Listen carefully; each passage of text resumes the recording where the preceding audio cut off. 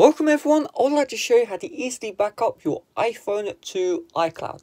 Now the process is very simple, and the reason why you'd want to do this is if for whatever reason your iPhone gets glitchy, whatever, you need to factory reset it, you can restore from the iCloud backup and you won't lose any of your data. Same applies to if you're upgrading your iPhone, you can restore that iCloud backup on your new iPhone and all of your data, everything is restored to that new device. So with that being said, let's get started. First of all you want to do is open up settings, and at the top you're going to see your Apple ID. If you don't see this, you'll need to sign into your Apple ID. Just use your Apple ID and password, and then it should get everything set up for you. So we'll just tap here, and I'm going to move my phone up because it's going to show my email. And if you're wondering, this email is different from my iCloud.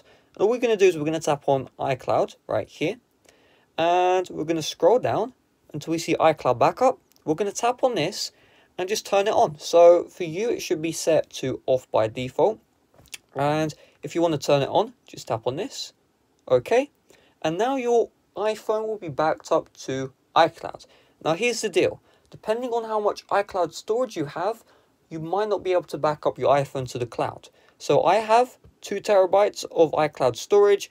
If you have the default 5 gigabytes of iCloud storage, if you have more than 5 gigs of data on your iPhone, you will not be able to back up all of your data to iCloud.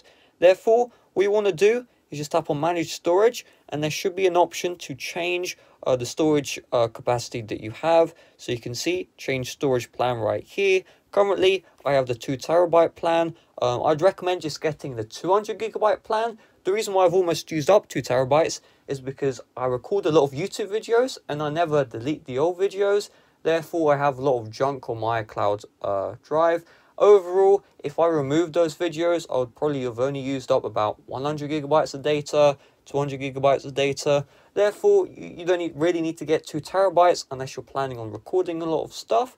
And if you want to back up your device, 200 gigabyte is probably the best option to get. So another thing you can do is if you turn on these options like Mail, iCloud Photos, what it will do is it will automatically, you don't need to create an iCloud backup, it will back up all this data to iCloud, and you don't need to restore an iCloud backup.